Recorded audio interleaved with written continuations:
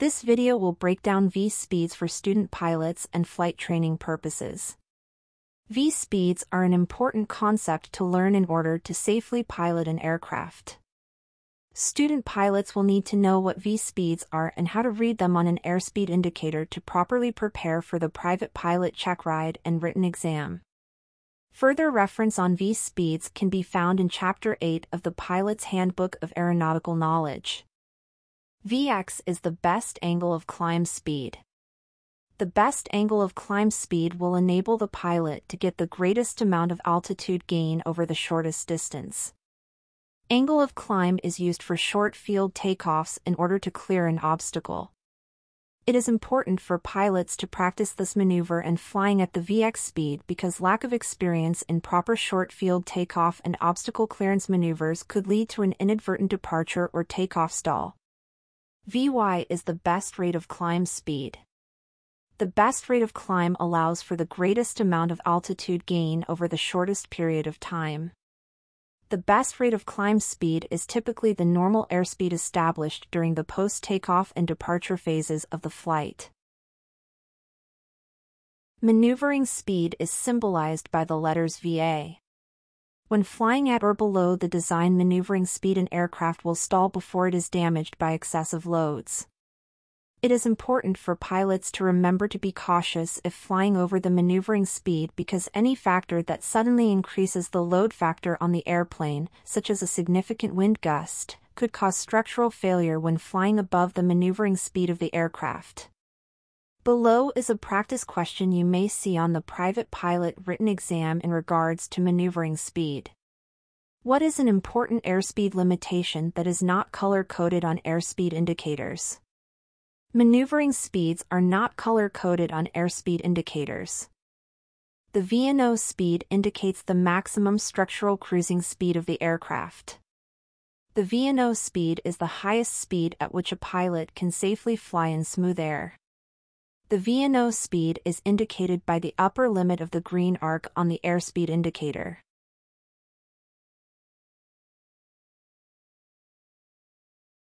The VNE speed is the never exceed speed. An airplane should never be flown above the VNE speed in any situation. The never exceed speed is indicated by the red line on the airspeed indicator of the aircraft. Below is a practice exam question a student pilot may see on the private pilot written exam in regards to the VNE speed. The maximum flap extended speed is the VFE speed. A pilot could lose one or both flaps if the aircraft is flown above the VFE speed with the flaps extended. The VFE speed is indicated by the upper limit of the white arc as indicated in the diagram of the airspeed indicator on the bottom left. The VR speed is the rotation speed and according to CFR Part 23, is the speed at which the pilot makes a control input with the intention of lifting the airplane out of contact with the runway or water surface. The VS speed indicates the stalling speed of an aircraft. It is important to remember that airplanes can stall at any pitch attitude or airspeed. Stalls occur from a rapid loss of lift when the critical angle of attack is exceeded. Angle of attack is defined as the angle between the chord line of the airfoil and the direction of the relative wind. The VS speed is the minimum steady flight speed at which the aircraft is controllable. An airplane will stall if flown slower than the VS speed.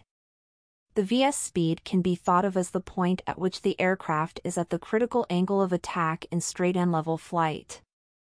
The stall speed is the point at which the airflow over the top of the wing can no longer flow smoothly to the trailing edge of the wing. The VS0 speed is the stalling speed in the landing configuration and is indicated by the lower limit of the white arc as shown in the chart on the left.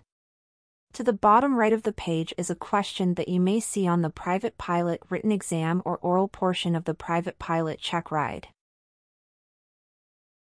Which color identifies the power-off stalling speed with wing flaps and landing gear in the landing configuration? As you can see, the lower limit of the white arc represents the power-off stalling speed for an airplane in the landing configuration. The VLE speed is the maximum landing gear extended speed and is the maximum airspeed for operation with the landing gear extended. Thank you for watching the video. Please like the video and subscribe for more educational videos on aviation and flight training concepts.